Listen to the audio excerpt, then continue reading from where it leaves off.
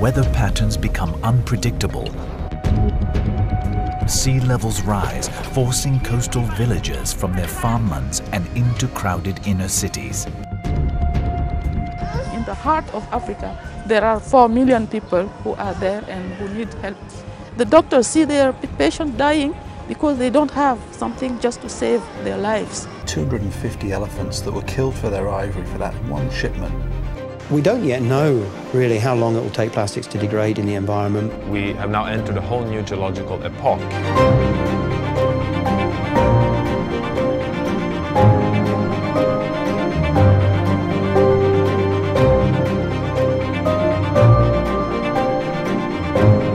There's clearly no dispute that climate change is happening, and there's no better indicator to illustrate this than glaciers. Or the legal system is actually engaged in justifying all these human rights violations. Refugee camps were destroyed and whole families wiped out.